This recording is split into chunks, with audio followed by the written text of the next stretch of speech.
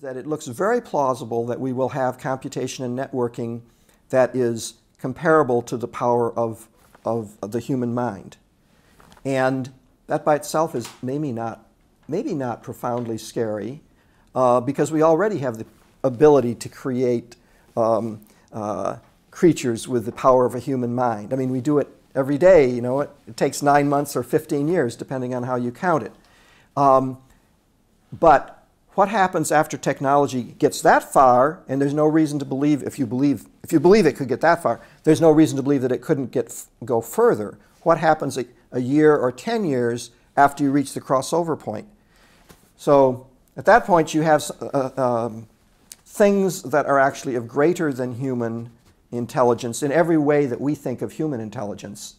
And after that happens, you're in a different sort of progress area. It's not like progress in the past. In the past, you make a faster train, you make a faster plane.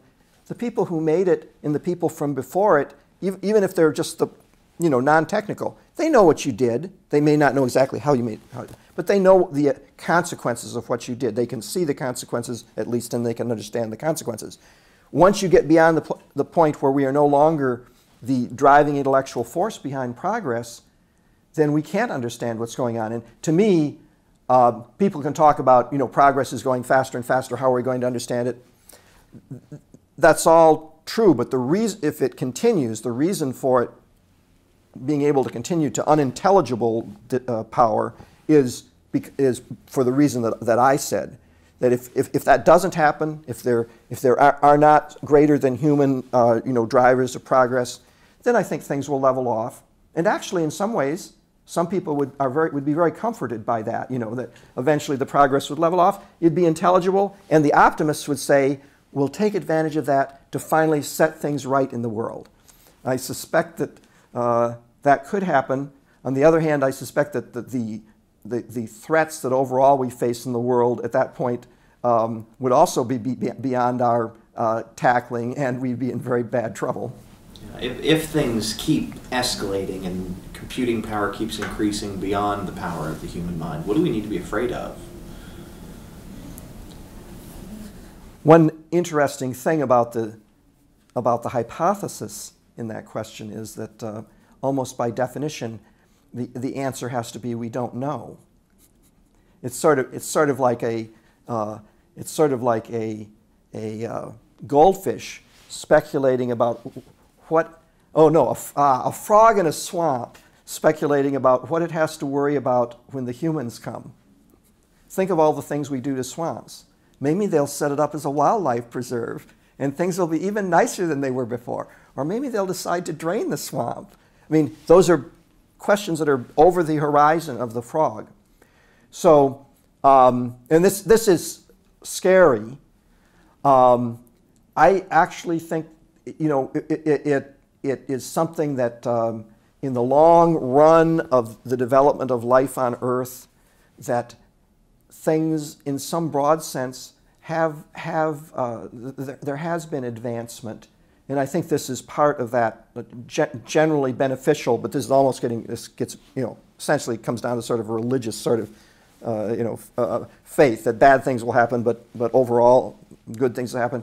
But the fundamental thing is it's beyond our horizon. The physicist Freeman Dyson, and I can't give the exact quote, but he says that when thought goes beyond the human mental horizon, that perhaps is what we should think of as being God. And the beings that I'm talking about, I'm not saying are godlike, but I'm just saying this is part of a process that actually theologians like Teilhard de Chardin in the 20th century, in their own terminology, discussed. And I am not trying to peddle it as a religion. I'm just saying we are talking very high stakes here. We're talking about fundamental issues of being and all the things that philosophers think are important. They're all coming together here. Should this be something we should be encouraging or trying to slow down? I suspect that slowing it down is not something that can be done because there's an enormous amount of research that's not consciously being done in support of this. Only a very small amount of research is actually being done to try to make this happen.